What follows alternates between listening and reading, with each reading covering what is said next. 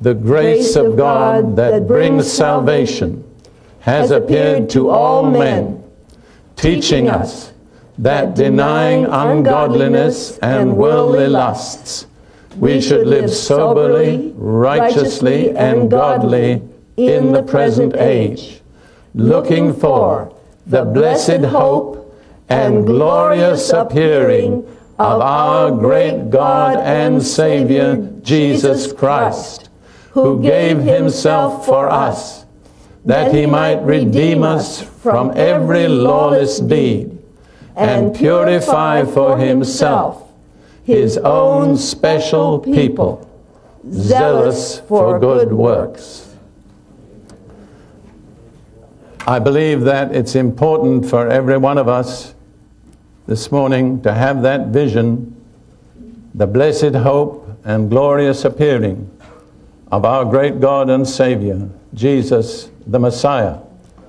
Because what I have to say this morning is very sober, and many people would not interpret it as good news. But it's good news for those who have the blessed hope. I want to suggest to you that ultimately that's the only hope that is totally reliable, is the hope of the coming again of the Lord Jesus Christ. And I believe God is ordering events and arranging pressures in the world today that will make us aware we have no other real, valid, certain hope but the coming again of our Lord Jesus Christ. This has always been true according to the New Testament, but I think as the age comes to a close, God is going to arrange that we will pass through things that will make it very clear to us we have no other hope. Now, in the previous session, my theme was glimpses of the future, taken from the prophetic scriptures, especially as they apply to Israel. And I gave you, which I will briefly mention, 3 glimpses of the future. The first was a period of unique tribulation that will affect the whole earth, Jew first, then Gentile. The second was the sealing of 144,000 young Israelis who become God's final army to bring the gospel to all nations. And the third was Israel fleeing into the wilderness to be protected there for 3.5 years and then brought back to enter her inheritance from there. Now we have 5 more glimpses. It's going to take the grace of God and your patience for me to go through them, but it'll not be complete if I don't go through them.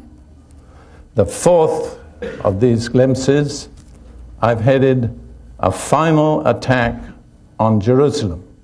Now all the remaining glimpses will be taken from the last 3 chapters of Zechariah. And in Zechariah chapter 12, the first verse says, "The burden of the word of the Lord concerning Israel." And then verse 2 says, "Behold, I will make Jerusalem a cup of drunkenness to all the surrounding peoples when they lay siege against Judah and Jerusalem." Now the word that's translated drunkenness is also translated reeling or staggering. In other words, there's going to be something there like alcohol or drugs that will make people incapable of reasonable action and even steady movement. God is going to do that. And he says, all the nations round about, the surrounding peoples, will lay siege against Jerusalem. Now, if you look at the map, you'll see that all the nations round about Israel, without exception, are Arab nations whose primary religion is Islam. That's no accident. Both God and the devil have arranged it that way. The devil, who is a student of prophecy, has been aware for many centuries that the climax of the age will take place in the land of Israel, and will be the reconciliation of the Jewish people with their Messiah. And so, in my opinion, he built a kind of wall of enclosure round about that land of nations who, by their very religion, Islam, are radically opposed to Israel and God's purposes for them. So that's a scenario that God and the devil both had a part in, but God is the one who's going to have the final answer. So all the surrounding peoples are Arab peoples, and it's apparently with them that this first final onslaught on Israel and Jerusalem will be initiated. Then it goes on in the next verse, and it shall happen in that day that I will make Jerusalem a very heavy stone for all peoples. All who would heave it away will surely be cut in pieces, though all nations of the earth are gathered against it. Now this is a second stage. It goes beyond the surrounding Arab nations to all nations of the earth. And an obvious way for that to be fulfilled would be for the United Nations to take joint action against Israel. This is not difficult to foresee. In my book, The Last Word on the Middle East, which was published in 1982, and I have to say one thing, 10 or 11 years later, I don't need to change a single word in the book, because it's based on Scripture, which doesn't change. But I point out that already on the statute books of the United Nations is a decision to make Jerusalem an international city. That has never been rescinded. It's still there. And if the United Nations at any time were to say, we'll enforce that decision by military power, the situation described here would immediately result. So it's not a remote dream, it's a very real possibility. Incidentally, the United Nations headquarters in Israel is located on a hill called the Mount of Evil Counsel. I think that's no accident. All right, now, God says, at this point, I'm going to intervene. Verse 4, in that day, says the Lord, I will strike every horse with confusion, and its rider with madness. I will open my eyes on the house of Judah, and will strike every horse of the peoples with blindness. I want to point out something to you. I can't necessarily explain it, but it appears that the military forces that come against Jerusalem will not be mechanized. They will be cavalry and other animals. This is again made more clear in Zechariah chapter 14, where it speaks about a plague that will come upon the horses, the mules, and the camels, and their eyes will melt in their sockets. Now, you can't make the eyes of a tank melt in its sockets. The whole of this passage and other passages, Ezekiel chapter 38 and 39, all seem to indicate that the means of warfare will go back to the stage before mechanized armies. Now, I don't necessarily have an explanation for that, but one possibility is that technology will outsmart itself. And technology will develop a technology that will make the standard contemporary weapons of war useless. Before the Desert Storm warfare, it was announced, I don't know on whose authority, that the United States had a bomb, which if they exploded it, would automatically render all electronic equipment useless. That's all really you would need, because every kind of mechanized warfare today depends on electronic equipment. Now, I'm not saying it will happen that way, but I am personally convinced it will happen. What will do it? I don't know. Another possibility is that the Antichrist, in order to maintain his power, will collect all modern weapons of war and keep them under his control, because It says in the 13th chapter of Revelation, the people say, who is able to make war against him? So he is in some way going to control the primary weapons of warfare. Now, I'm not saying that either of those explanations is right, but I do maintain from the whole of the scriptures relating to this final scene that it will be cavalry, and that the camps will have camels and other animals, donkeys with them, which is typical up to 1914, really. My uncle, my mother's brother, was part of a mechanized Indian cavalry unit, and he led a charge at El Afula when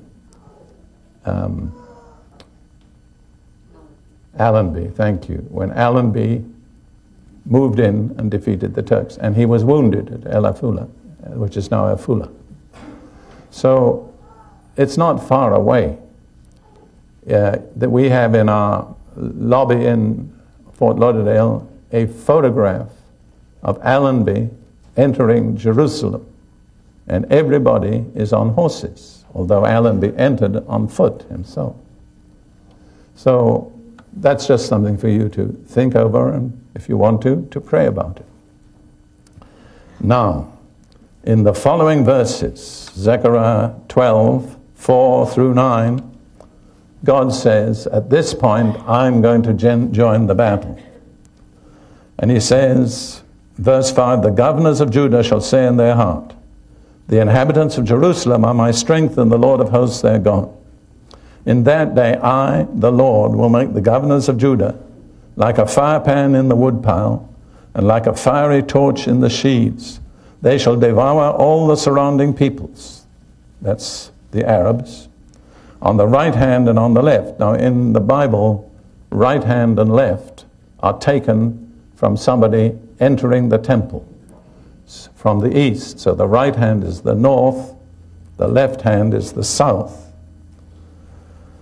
But Jerusalem shall be inhabited again in her own place, Jerusalem. Then it says, the Lord will save the tents of Judah first, so that the glory of the house of David and the glory of the inhabitants of Jerusalem shall not become greater than that of Judah. That's the Jewish people not resident in Jerusalem. In that day, the Lord will defend the inhabitants of Jerusalem. The one who is feeble among them in that day shall be like David, and the house of David shall be like God, the angel of the Lord before them. It shall be in that day that I will seek to destroy all the nations that come against Jerusalem. Well, when God seeks to destroy, he accomplishes his purpose. So God says, I am going to intervene personally at this point in the battle. Now, I believe the climax is described in Zechariah chapter 14. But in the meanwhile, in the intervening words, there are a number of other glimpses of the future. And I want to take those before we go on to the final scene in Zechariah chapter 14. So the next glimpse of the future is an exciting one. It excites me. I've headed it, the supernatural revelation of Messiah. And it's contained in one verse, Zechariah chapter 12, verse 10. I, the Lord, will pour on the house of David and upon the inhabitants of Jerusalem the spirit of grace and supplications, it's plural, ruachen v'tachanunim.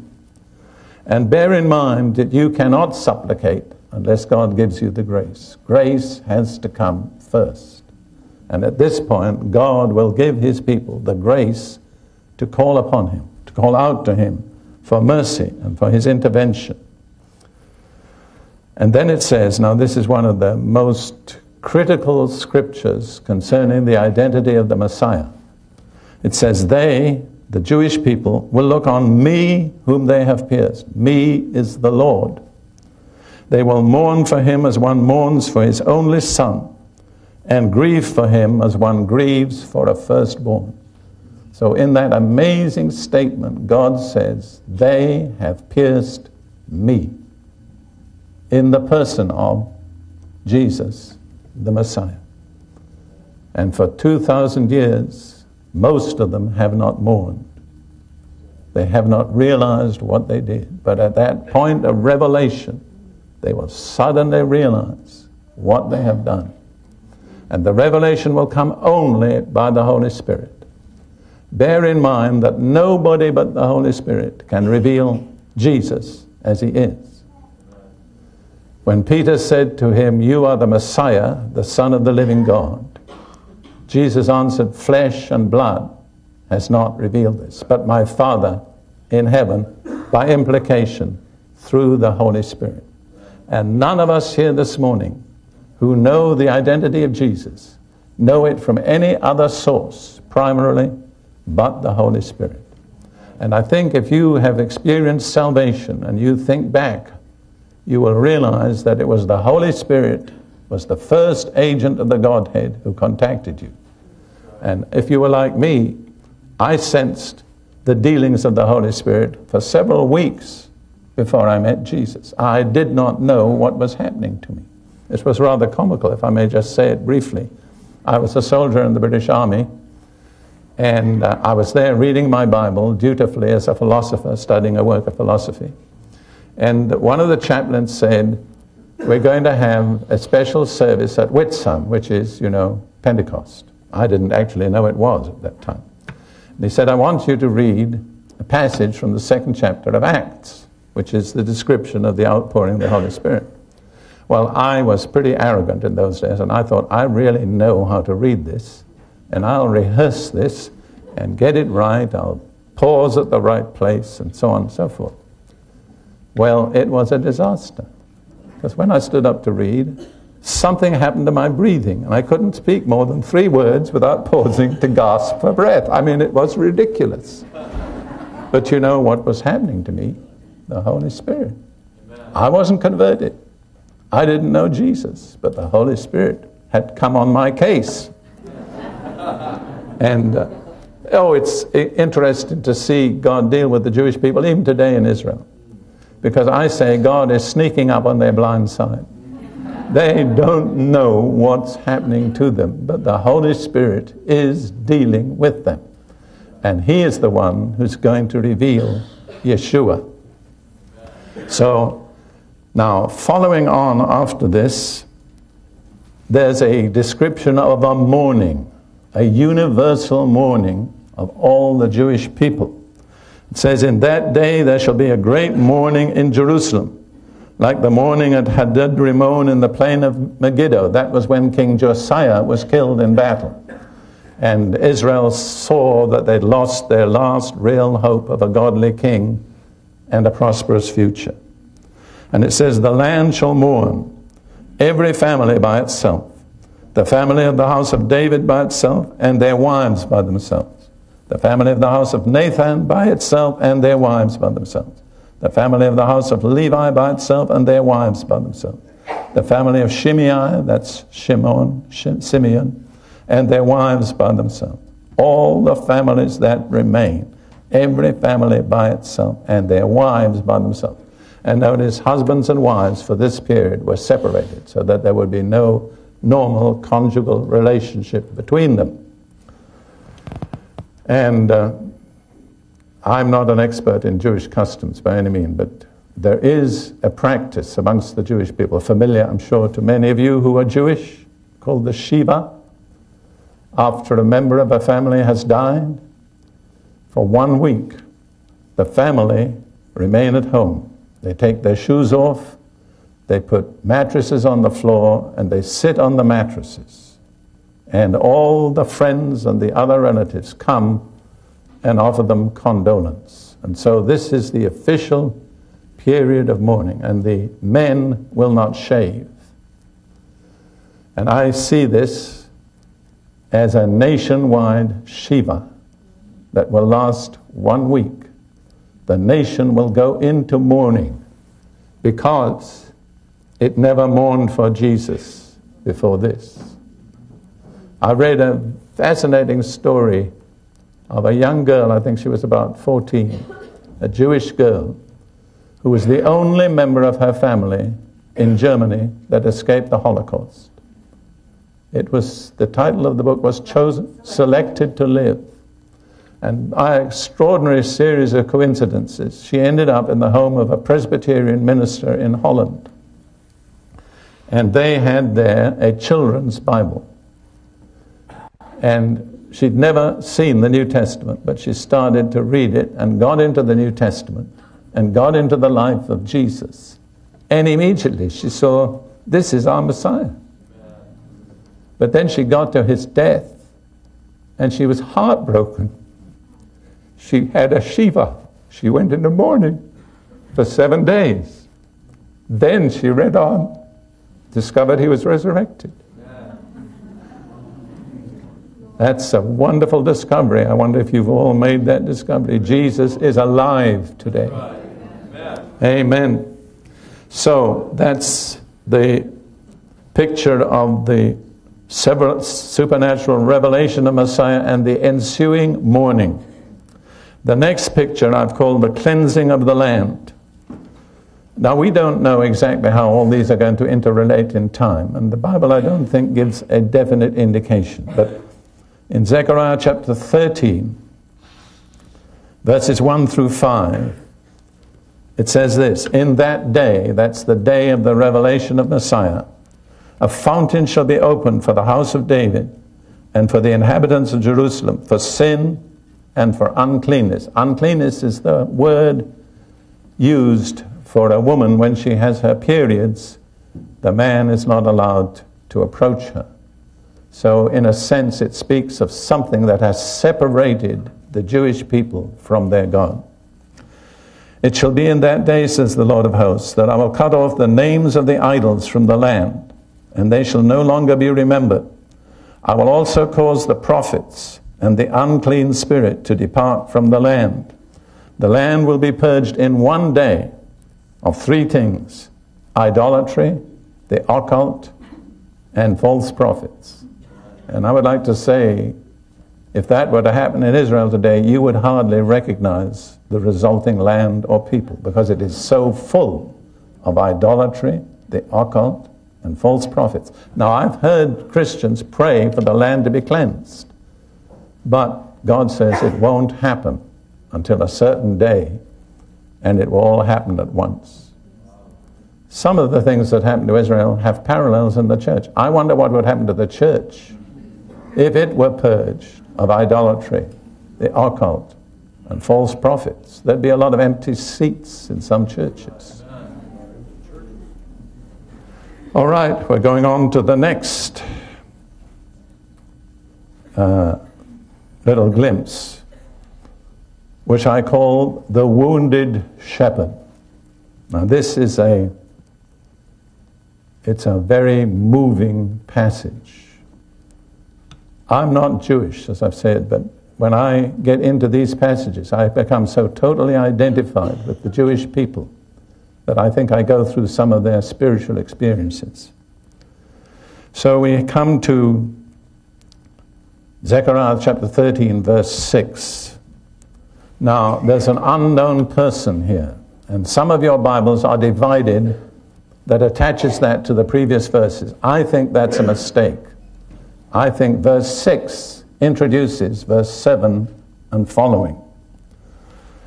And it says in verse 6, someone will say to him, and we don't know who him is yet, what are these wounds in your hands? Now again, there's a whole lot of different translations. Without going into the problems of the Hebrew, some say the wounds between your arms, etc. But I believe myself that these wounds in your hands is probably the right translation. So the Jewish people are now confronted by someone who has the scars of wounds in his hands. And they say, what are those wounds? And this is such a beautiful answer. If you believe it's Yeshua, he will answer, those with which I was wounded in the house of my friends. But the key thing is the word friends doesn't mean those whom I love. It means those who love me. So it's as if Jesus is saying, after 19 centuries of alienation, I know you really love me. You really are my people. To me, that's intensely touching.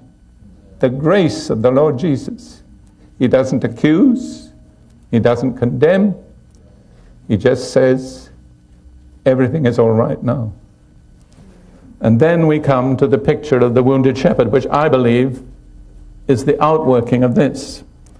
And we have this scripture in verse 7, awake, O sword, against my shepherd. It's God who's speaking.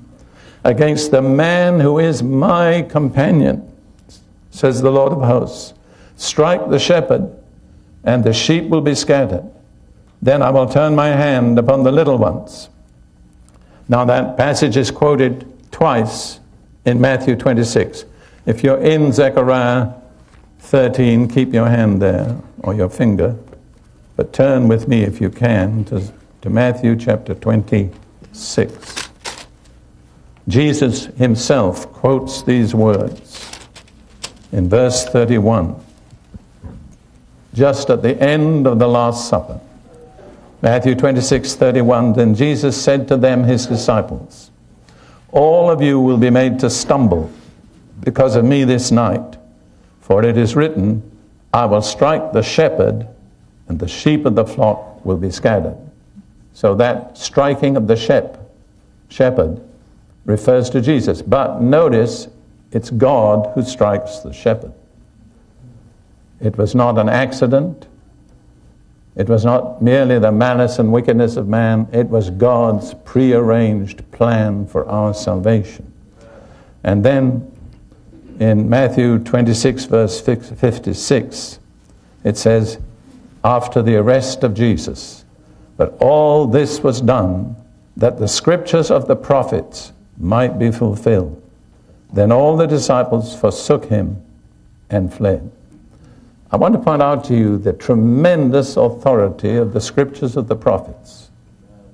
Everything in Jesus' life happened that the prophetic scriptures might be fulfilled. From his birth to his death to his resurrection. Jesus is the perfect pattern of submission to the authority of Scripture. Everything he did to fulfill the prophetic scriptures. I hope that will give some of you a new attitude toward the prophetic scriptures. Because unfortunately, the majority of the contemporary church are almost totally ignorant of the prophetic scriptures. And as I said earlier in this series, they are a light in a dark place, provided by God. If you don't avail yourself of the light, you'll be in the dark when you should be in the light. Now we'll go back to Zechariah 13 and consider a little bit more the implication of those words. Awake, O sword, against my shepherd, God's shepherd, the man who is my companion. That's an amazing statement. There is a man who's God's companion. A man who enjoys permanent, intimate fellowship with God. There's only one man who answers to that description. Jesus, the Messiah. And I'd like to take you back just for a moment to another passage in Zechariah chapter 6. This is one of the most clear predictions of the Messiahship of Jesus anywhere in the Scriptures. I'm going to read from verse 11 through verse 13. Now this is a scene after the remnant had returned to Jerusalem from Babylon and were rebuilding the temple, and the high priesthood had been restored. And the returning exiles had brought with them a considerable quantity of gold and silver. And God instructed that this gold and silver were to be made into crowns to be worn. And then he said in verse 11, take the silver and gold and make an elaborate crown. But the Hebrew actually says make crowns, plural. And set it on the head of Joshua, the son of Jehozadak, the high priest. Now Joshua is the same name as Jesus. You know that? Joshua, Yeshua. And he is here as high priest, a type of the Lord Jesus. And then speak to him, saying, thus says the Lord of hosts. And I'll read these verses and then comment on them. Behold the man, and you remember those were the words with which Pilate introduced Jesus? The crowd, behold the man. Behold the man whose name is the branch. From his place he shall branch out, and he shall build the temple of the Lord. Yes, he shall build the temple of the Lord. He shall bear the glory, and shall sit and rule on his throne. So he shall be a priest on his throne, and the counsel of peace shall be between them both. Now there are 7 successive statements there, each of which apply uniquely to Jesus. First of all, he's the man whose name is the branch. The branch is one of the scriptural titles of Messiah, used several times. So he is the man who is the branch. The next statement is, from his place he shall branch out. That's really a very challenging pattern. The only place from which you can really branch out is your appointed place in God. And Jesus took his place in the city of Nazareth, the member of a humble carpenter's home. But from that place, he branched out. And dear brothers and sisters, I want you to know, until you find your place, you never will branch out. Amen. Jesus is a perfect pattern. The next statement is, he shall build the temple of the Lord. The temple which is his body, the church. Yes, he shall build the temple of the Lord. That's so important that it's stated twice. The next statement, number 4, he shall bear the glory. Now the Hebrew word for glory is kavod, which is directly related to the word for weight or heaviness. Glory is a weight. And Jesus is the only one strong enough to bear the weight of the glory. Woe to you and me if we ever try to bear the glory. It will crush us. And it has crushed not a few servants of God who took the glory for themselves. Jesus is the only one who can bear the glory. The next statement, number 5, he shall sit and rule on his throne. So he's going to be a king. The next statement, number 6, so he shall be a priest on his throne. In him are united kingship and priesthood. This is contrary to all the Old Testament provisions, because the priesthood came from the tribe of Levi, the kingship came from the tribe of Judah. They were never united. And any king that tried to serve as a priest incurred God's wrath. It happened to Saul, and it happened to Uzziah. But in him, kingship and priesthood are united. And the final statement is, the counsel of peace shall be between them both. Now, in my margin, it explains them both as the 2 offices of priest and king. Personally, I see it differently. I think them both is the Father and the Son. He's going to share his Father's throne. And there will be perfect harmony and understanding between the 2 of them. That's just my view. But at any rate, there are 7 successive statements about the Messiah. And the first statement starts with the words, the man whose name is the branch. Now we go back to Zechariah 13, and this picture of the smitten shepherd.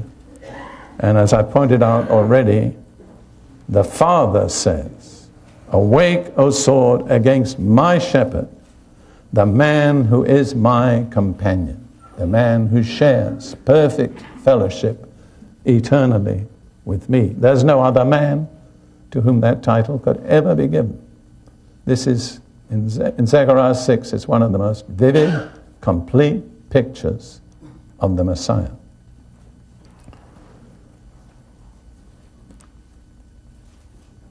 Now, we're going on in Zechariah 13, verses 8 and 9. Now, I have pondered a long while as to the correct application of these verses, and I'll offer you my conclusion, but it could be that I'm wrong. So I'm not insisting that anybody agrees with me. It's difficult to know. But it says, in verse 8, "And it shall come to pass in all the land, says the Lord, that 2/3 in it shall be cut off and die, but 1/3 shall be left in it." Now, I've pondered as to whether that is past or future. Does it apply to Israel still in the land today, that 2/3 will be cut off, 1/3 will live? But my conclusion is, because of the context, that it refers to the period of 70 AD. As a result of the rejection of the Messiah, Israel came under the judgment of God. And in 70 AD, the Roman armies invaded the land, captured and destroyed Jerusalem, and killed an innumerable number of Jewish people, carried the rest off as slaves. And I have tried to investigate, and I think 2/3 is probably an accurate estimate of the number who perished. But God says there's going to be 1/3 left. And then he says in verse 9, "I will bring the 1/3 through the fire, will refine them as silver is refined, and test them as gold is tested. They will call on my name, and I will answer them. I will say, 'This is my people.' And each one will say, 'The Lord is my God.'" This is the preserved remnant that we've talked about. This is the remnant that will ultimately be reconciled with God through Jesus. But it hasn't happened yet. What is God doing? Precisely what he said. He's taking them through the fire, refining them as silver is refined, and testing them as gold is tested. And in Isaiah chapter 48, God describes this process. Verses 9 through 11. Isaiah 48, 9 through 11. God says, "For my name's sake, I will defer my anger, and for my praise, I will restrain it from you, so that I do not cut you off." This is the preserved remnant. And then he says this, "Behold, I have refined you, but not as silver. I have tested you in the furnace of affliction." That has been the process of God's dealing for 19 centuries. Always refining and testing. And then he says, for my own sake, I will do it. For how should my name be profaned? And I will not give my glory to another. So God says, in the end, Israel will be for my glory. No matter how long it takes, no matter what they have to go through, the ultimate purpose is a people for God's glory. Now we come to the final glimpse, which I've entitled The Consummation of the Battle. It appears that the battle began in Zechariah chapter 12. Then there were various other things that were interposed, but in Zechariah chapter 14, we come to the consummation of the battle. So I'm going to read verses 1 and 2. These words are addressed to Jerusalem. The you there is Jerusalem. Behold, the day of the Lord is coming, and your spoil or your plunder will be divided in your midst. Let me say before I go any further, God is going to let it come to the absolute last moment before he intervenes. And I believe there's a purpose in that. God is waiting for total desperation, for total unreserved commitment to him. He's bringing Israel to the point where they will say, if God doesn't intervene, we have no hope. You see, God has intervened in the Six-Day War. But alas, Israel took the credit for themselves. And so it always has been. But God is saying, I'm going to bring you to a place where if I don't intervene, you have no other hope. I'm going to bring you to a place of desperation. And as I was meditating on this, I thought to myself, that's salvation. Right. And there's no other way to be saved. Right. Whoever you are, Jew or Gentile, you are a lost, cursed, hell-deserving sinner. Right. And your end is ultimate, eternal banishment from the presence of God. Right. And there's only one escape. It's through Jesus. Right. You see, we've brought salvation down to walk forward in a church and say a little prayer and sign a card. That's really a misunderstanding of salvation. Salvation comes out of desperation. Lord, if you don't save me, I'm lost. I have no other hope. I'm a lost soul, Jesus, unless you have mercy on me. You see, I've said God's dealings with Israel in a way are a pattern for his dealings with other people. And God is steering Israel, though they don't know it, to this moment of total desperation, where they have no other hope, there's nothing else they can rely on, there's nothing of which they can boast, but the mercy of God. So in verse 2 of Zechariah 14, he goes on, for I will gather all the nations to battle against Jerusalem. And it's important to see that it's God who's gathering the nations. They may not know it, but those of us who are believers, we need to understand it. God is in this. It's his plan. It's his purpose. And he revealed it something like 2,400 years before it was due to happen.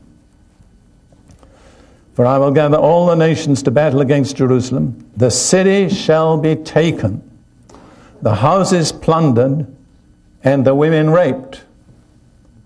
Now that's a picture of Middle East warfare. That's the way it is.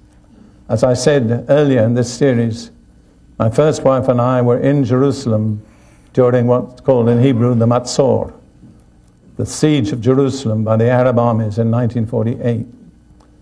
And the civil leaders of the Jewish people said to mothers, have a revolver loaded and keep one bullet for your daughter and one for yourself. But don't fall alive into the hands of the Arabs. That's realism. It's the way war is conducted. The same thing is happening right now in what used to be Yugoslavia. The Bible is a very frank book. It doesn't mince words and it doesn't make pretty pictures. So, half of the city shall go into captivity, but the remnant of the people shall not be cut off. God is going to let them come as near to total destruction as they could be without actually experiencing it. Now we get a different picture. Well, let me read a passage from Isaiah 31, verses 4 and 5. There's a lot of different verses in Isaiah that look forward to this time. They're scattered up and down through Isaiah. Isaiah 31 verses 4 and 5 says this, for thus the Lord has spoken to me, as a lion roars, and a young lion over his prey.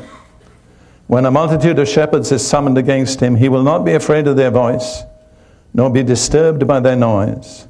So the Lord of hosts will come down to fight for Mount Zion and for its hill.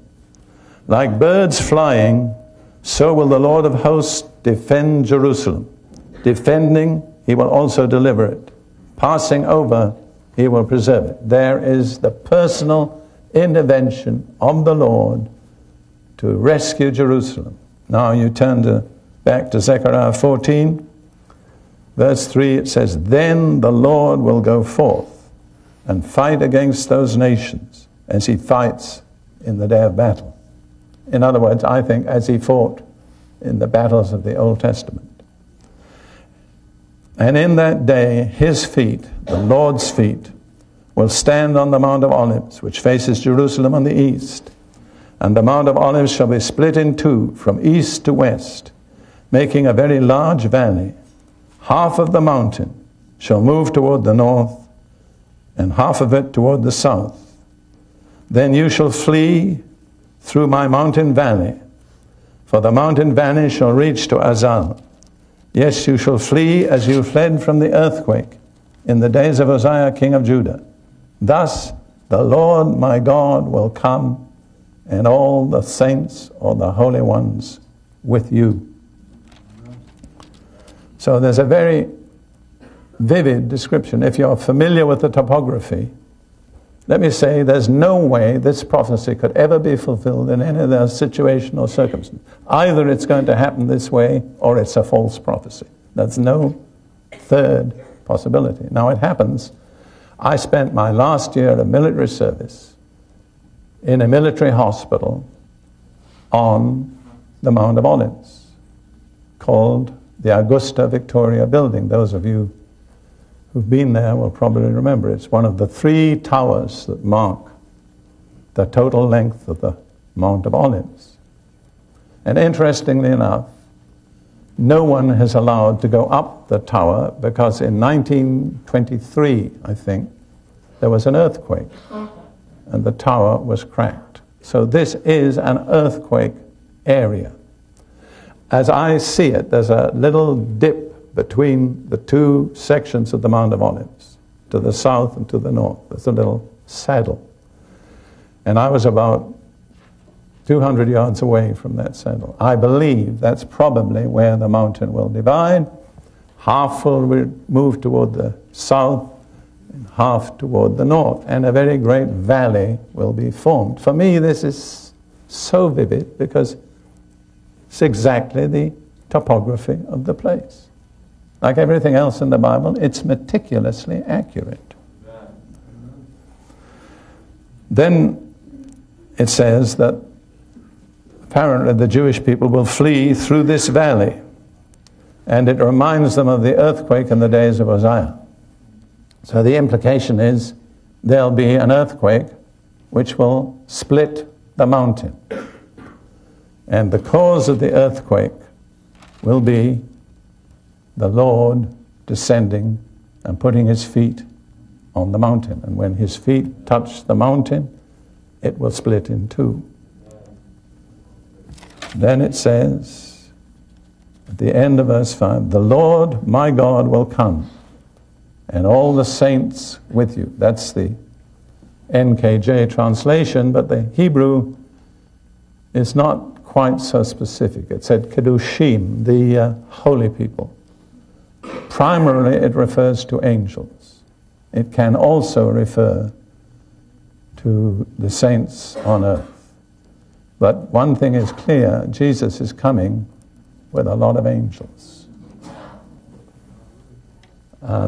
He's coming with a triple glory. It says this in Luke chapter 9. In his own glory, the Father's glory, and the glory of the holy angels. And I pointed out the word glory means the manifest presence of God. I am staggered to consider what it will be like when the glory of the Father, the glory of the Son, and the glory of the angels is all manifested at one time. Then it says, I believe it's in Isaiah chapter 24, the sun will be ashamed and the moon will be embarrassed, because their light will be so feeble by comparison with the glory that is revealed. Amen. Amen. So,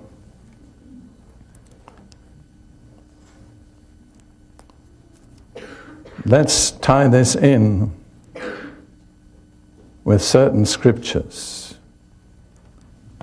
Did I read Isaiah 30, 18 through 19? I did.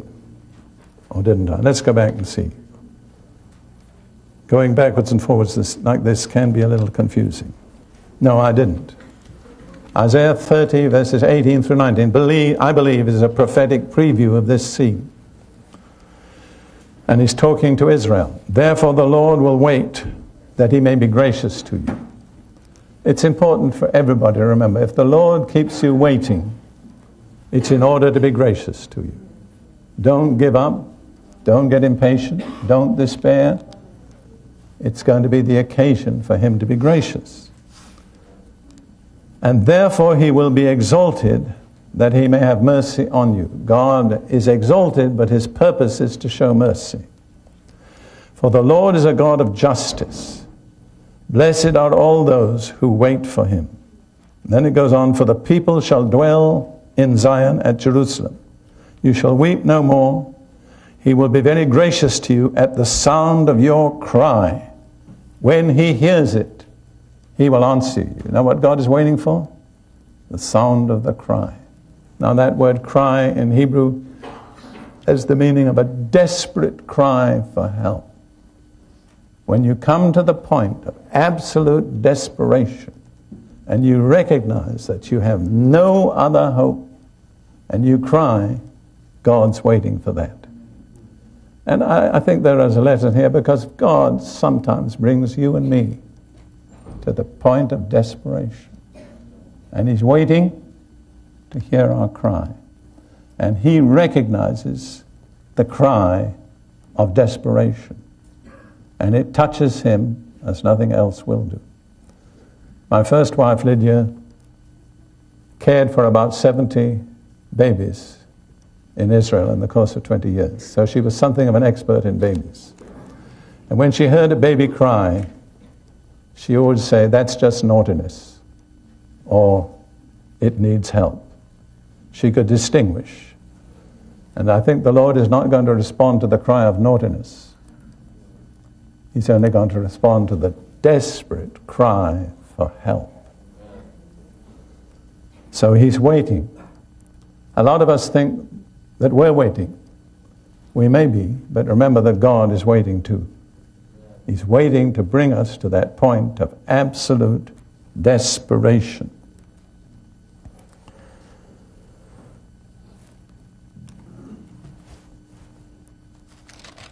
We've already looked at the passage in Isaiah 31 where it says, as a lion refuses to be intimidated by the shepherds gathered against it, so the Lord will not be intimidated by all the nations gathered against Jerusalem.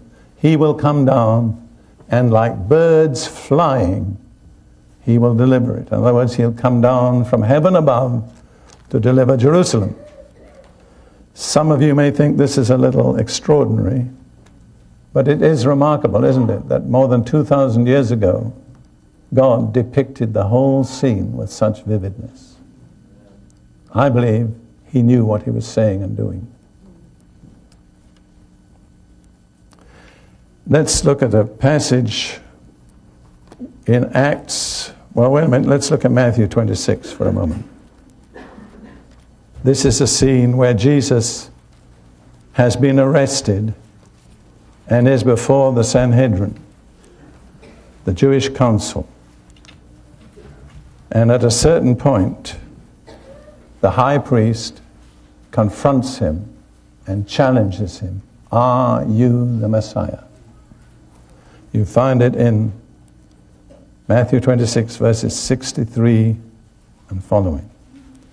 But Jesus kept silent. And the high priest answered and said to him, I adjure you by the living God that you tell us if you are the Messiah, the Son of God. Now, Jesus respected the authority of the high priest, even though he was a wicked man.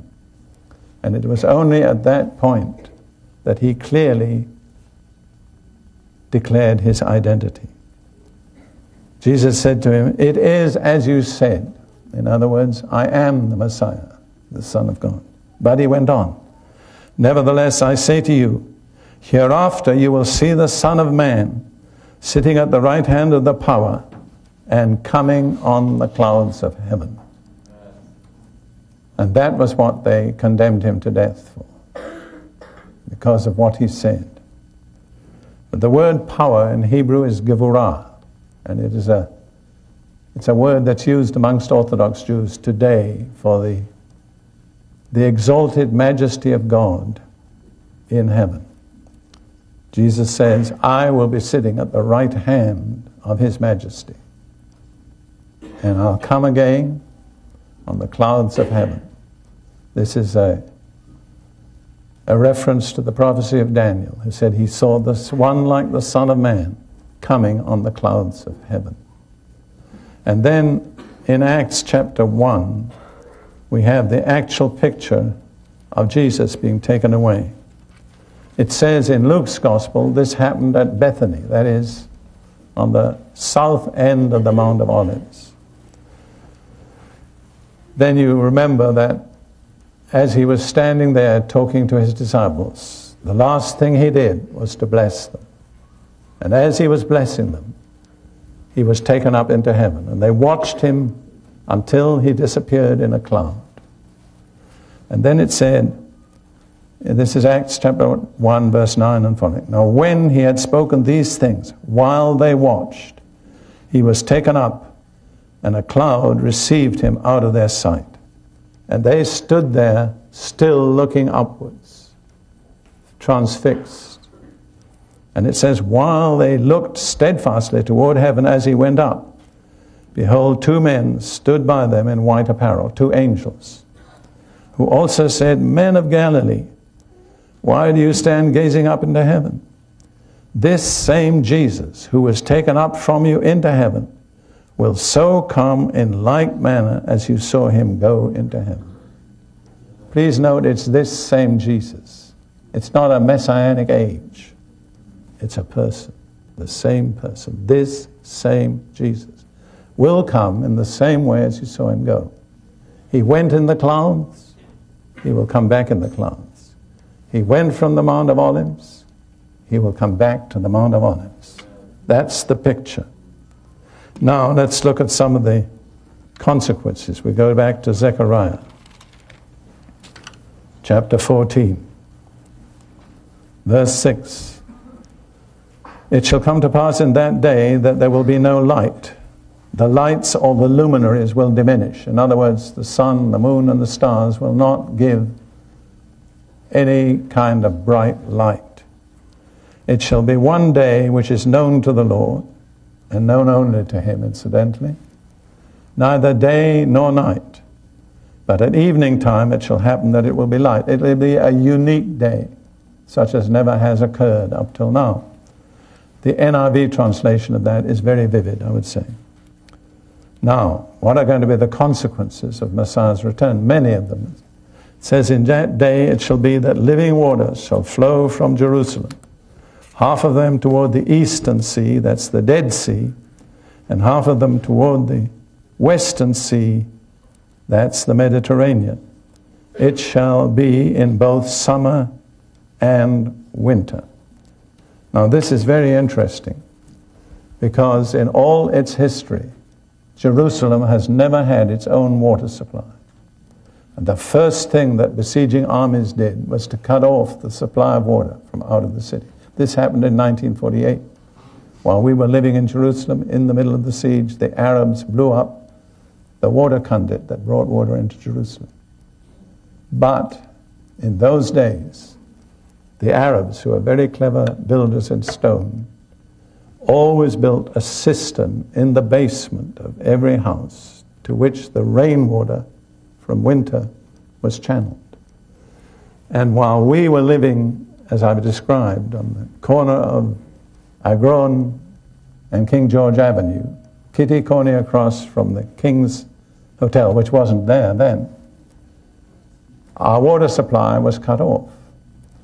And the Jewish civil authorities sealed everybody's cistern. Then they took the water out of the cistern, put it in a cart, and it was drawn through the city, and people were allowed to take just so much water. But when the cart came to where we were, the men driving it refused to come. They said, it's too close to the front line, we won't risk our lives. So the Jewish authorities did not seal our cistern. So we had an abundant supply of water. I suppose that cistern was at least as big as this section of the church over here, bigger, hewn out of stone. Wonderful water, ladies, for washing your hair. Rainwater. But after Messiah comes, Jerusalem, for the first time in history, will become a source of living water. That is a little parable, isn't it? Our lives are like that. Till Jesus comes, we're dependent on external sources. But when Messiah comes, there's a fountain of living water within each of us. Amen. Incidentally, I want to tell you about that poor horse. A shell exploded in the street and killed that horse. Thank God it didn't kill anybody else but the horse. All right, we're going on. Now, you notice it says half of the water will go toward the eastern sea, that's the Dead Sea, and half toward the western sea, the Mediterranean, in both summer and winter. It will not depend on any fluctuating seasons. They say, and I don't know whether it's true, that geologists have found that there is a vast subterranean source of water under Jerusalem. I don't know whether this is true, but I've heard it said many times. Now, we won't turn there, but if you look in Ezekiel 47, you'll see that when the temple is rebuilt in its appointed place, living water flows out from Jerusalem to the east, goes down to what's called the Arabah, and then down to the Dead Sea. And wherever that water comes, there is life, an abundance of life. Fishes, fruit, everything.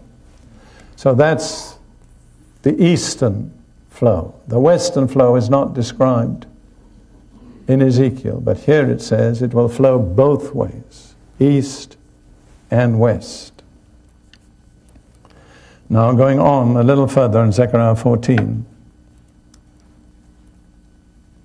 verse 9, and the Lord shall be king over all the earth. In that day it shall be, the Lord is one, and his name one. Does anybody happen to have an NIV here? Could you be kind enough to bring it to me? Appreciate that. You get a little temporary notoriety. You'll be on there. Blue in mine too. Read it. Where are we? Yeah, that's not. Can you read it? Yeah.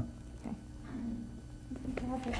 Well, I'll give it back to you just a moment. I just wanted to read this 9th verse because it's rather vivid. It says, the Lord will be king over the whole earth.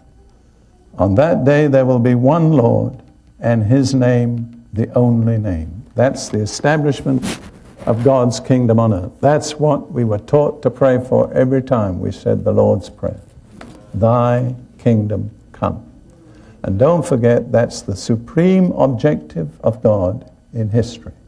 And everything else is directed toward that end. And we are not in harmony with God's purposes if we have any other ultimate goal but the establishment of the kingdom of Jesus Christ on earth.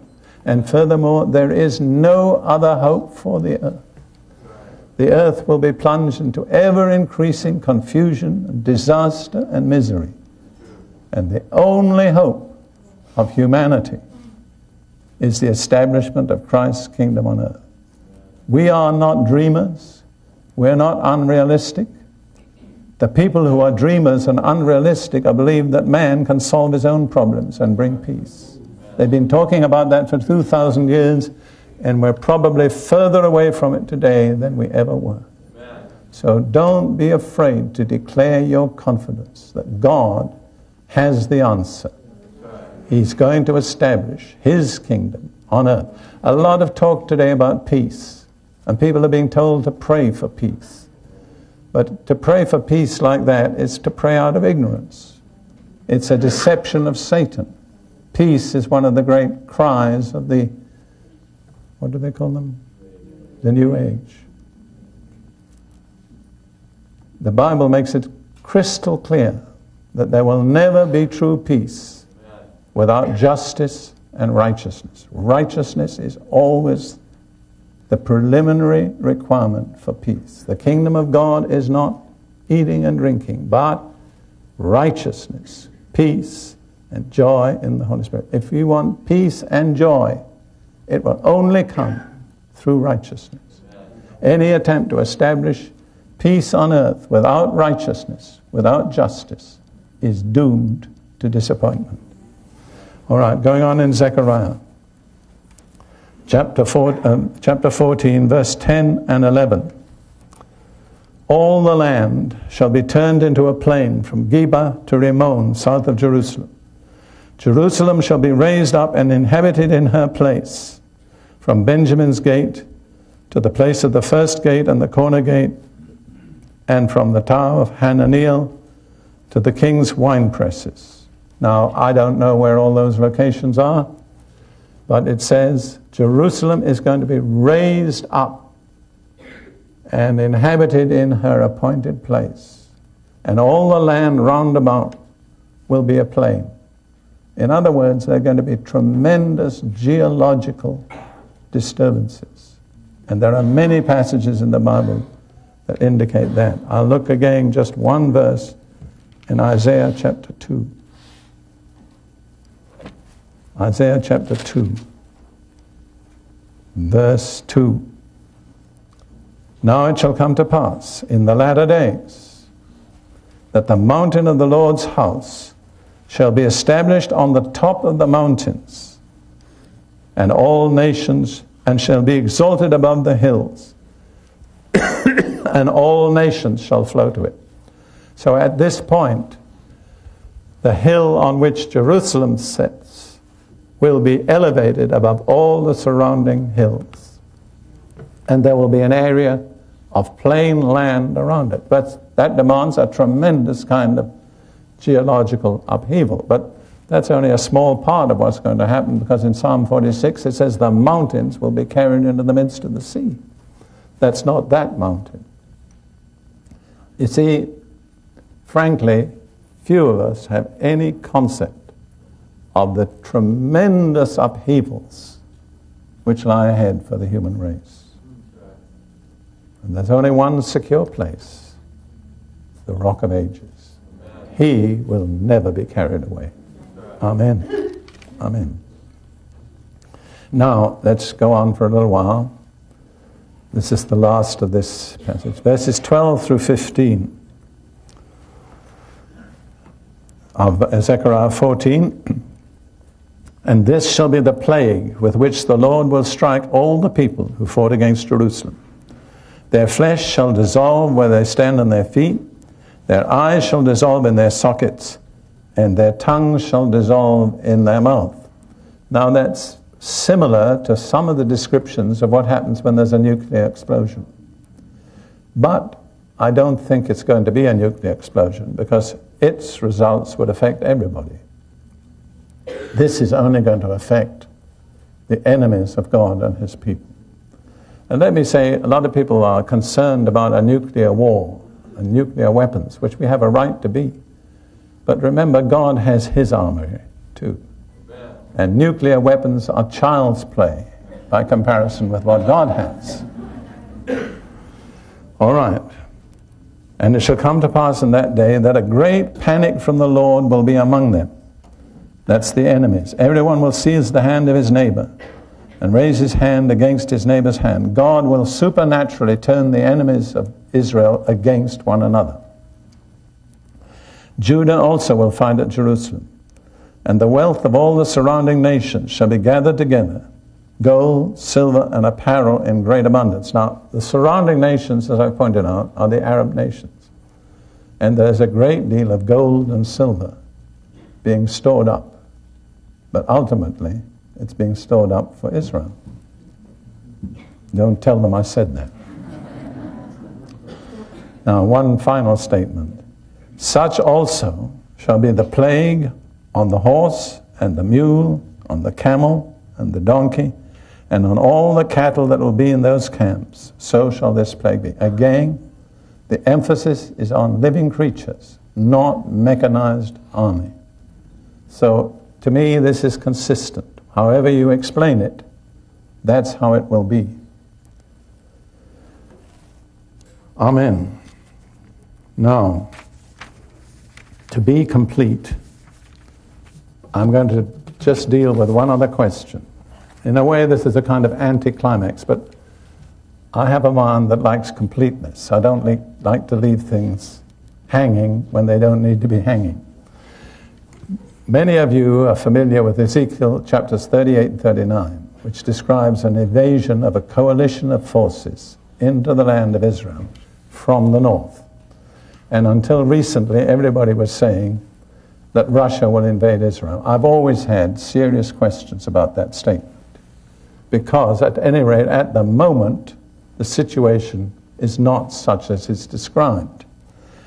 Therefore, my conclusion is that whatever is described in Ezekiel 38 and 39 is not what's described in Zechariah chapter 12 through 14. Now, you can read the passages for yourself. I say that for the following reasons. Number one, in the war that comes from the north, in Ezekiel 38 and 39, Jerusalem is not the focus or scene of battle. Number two, Israel is at peace and secure when the invasion takes place. Very different from the current situation.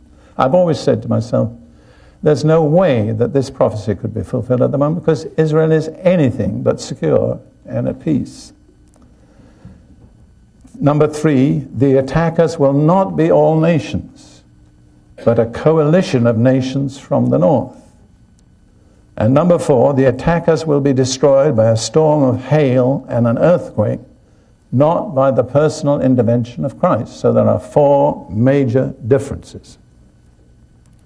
Additionally, Ezekiel 38 and 39 says that it will take 7 months to bury the killed soldiers from the north.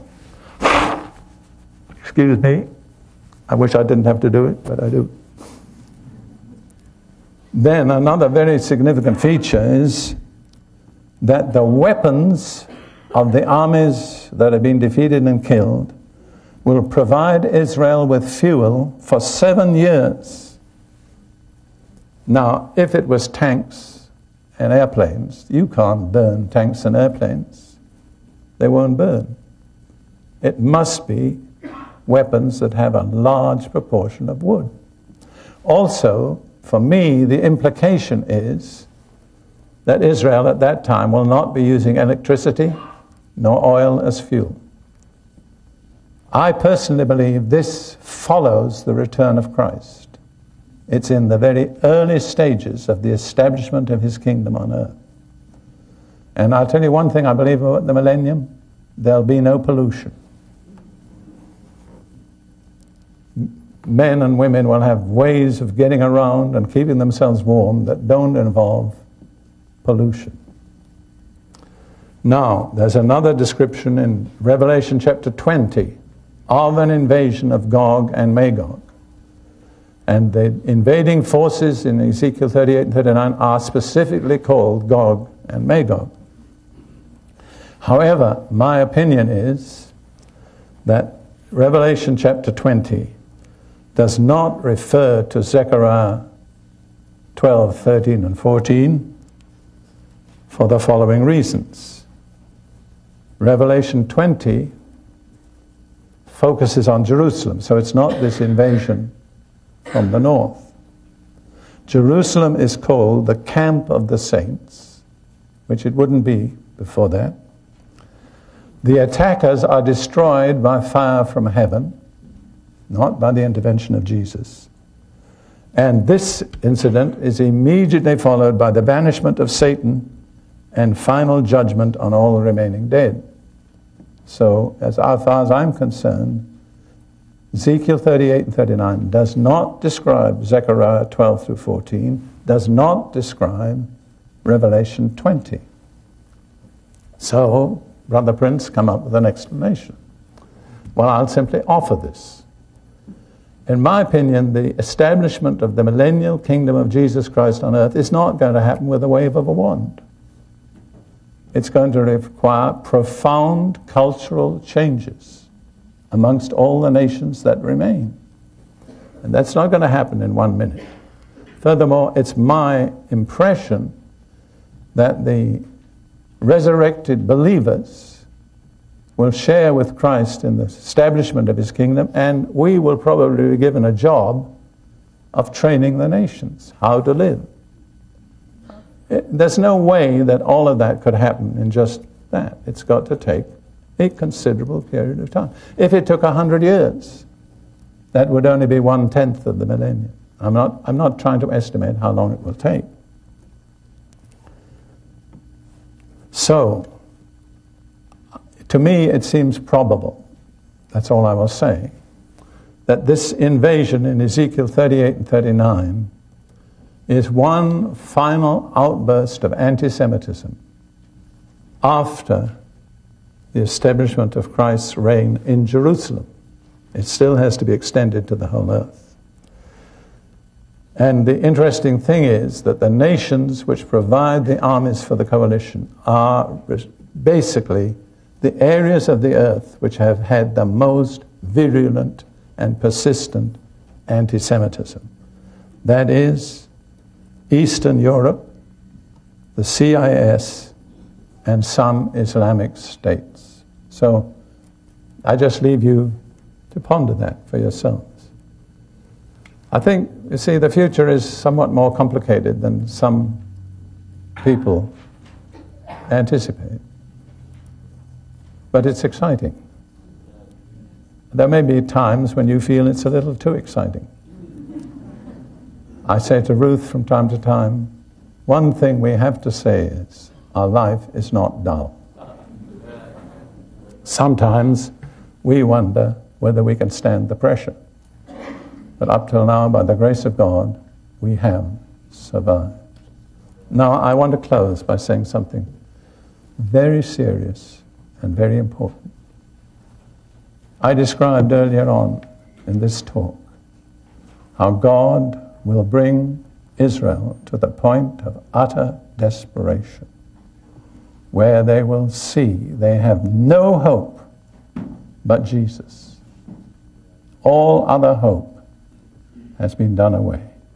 Now, I believe that's how God deals with all of us for salvation.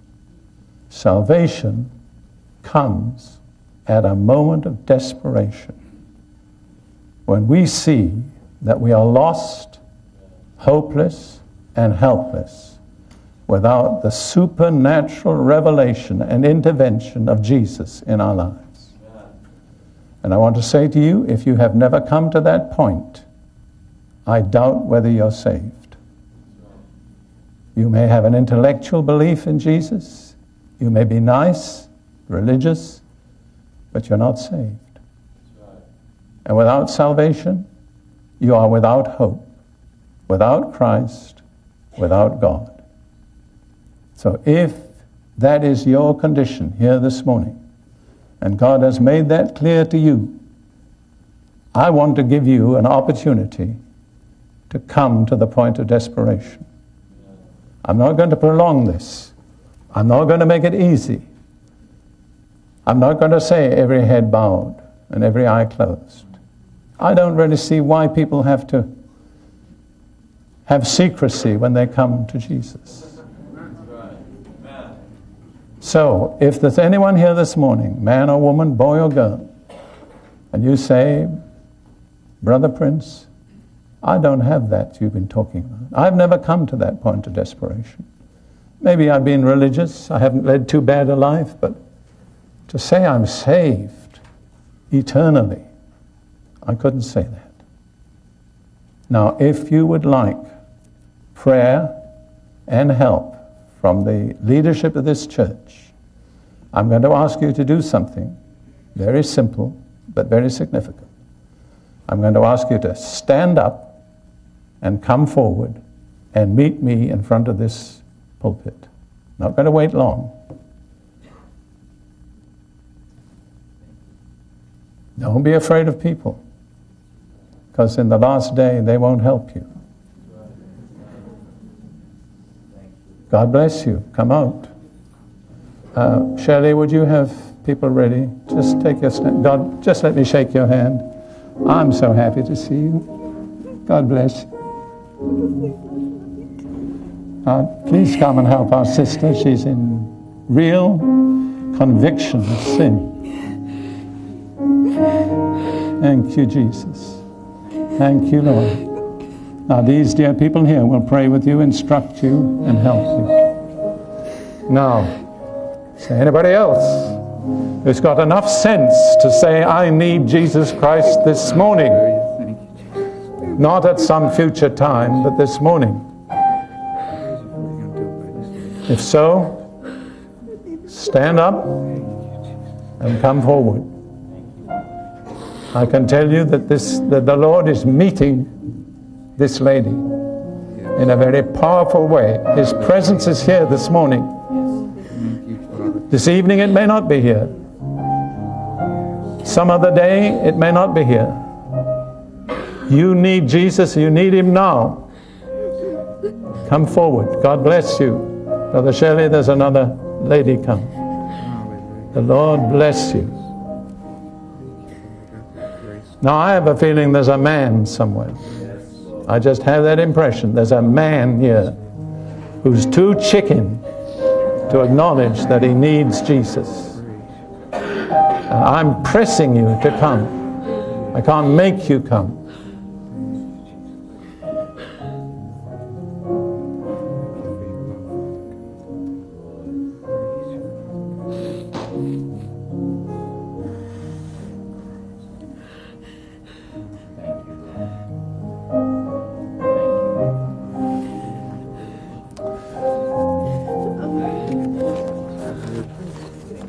I think the sweetest sight that we can ever see this side of heaven is a sinner weeping before God. There are not enough tears in the church today. There's a kind of easy, get born again theology which doesn't deal with the roots of sin. I still believe there's a man who needs to come. We're not going to wait any longer.